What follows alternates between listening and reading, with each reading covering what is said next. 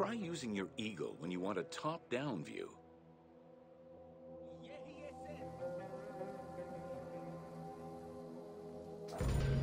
Welcome to the Egyptian household.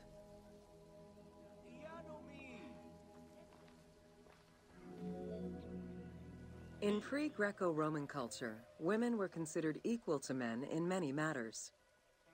They owned property, testified in court, could divorce and inherit. Until the Greeks and Romans restricted their rights, Egyptian women could take over their deceased husband's trade.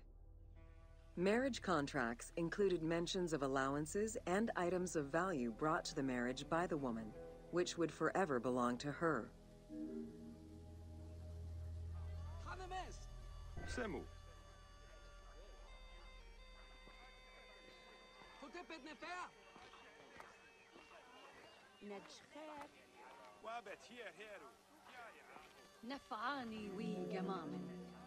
Certain professions were open only to women, such as weaving or professional mourning, while others were available to both genders, including working as servants for the rich households. Social status did have an impact, though. The higher in status, the easier it was to obtain education and access different professions.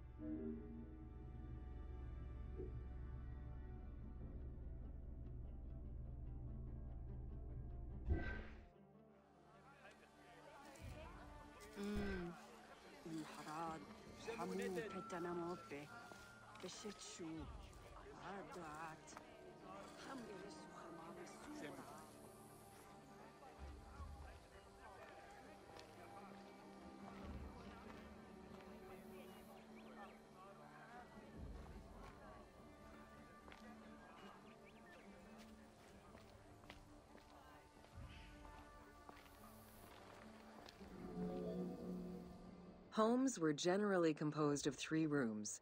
First, there was the entrance, furnished with a small bench of brick, probably intended for a statue and protective divinity. Then there was the ceremonial room, meant to receive guests. The last room was either a bedroom or kitchen. Furniture consisted of basic chairs, chests, and storage. Tables were not used for family dinners. Instead, each individual had a small table of their own.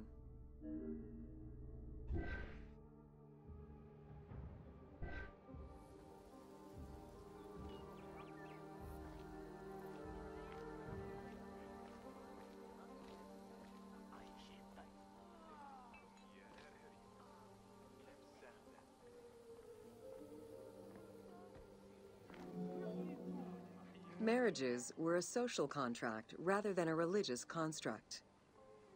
Family was vitally important to ancient Egyptians, and children were considered a blessing from the gods.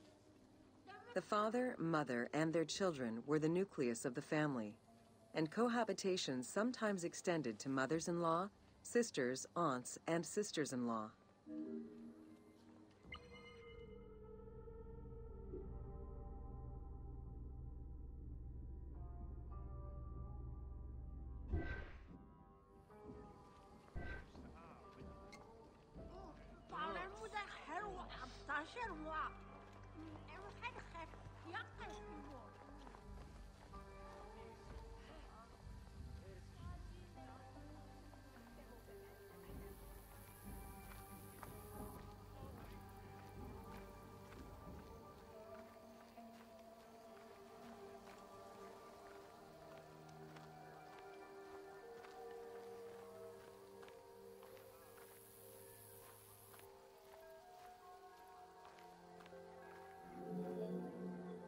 Status and wealth played a large role in the style and size of ancient Egyptian homes.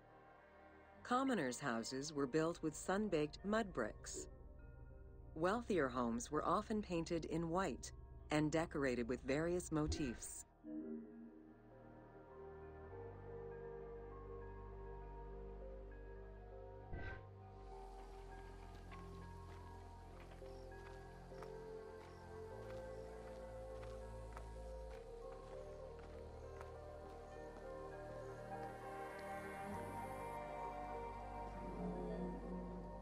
Town officials and the rich lived in mansions with numerous rooms that were luxuriously decorated.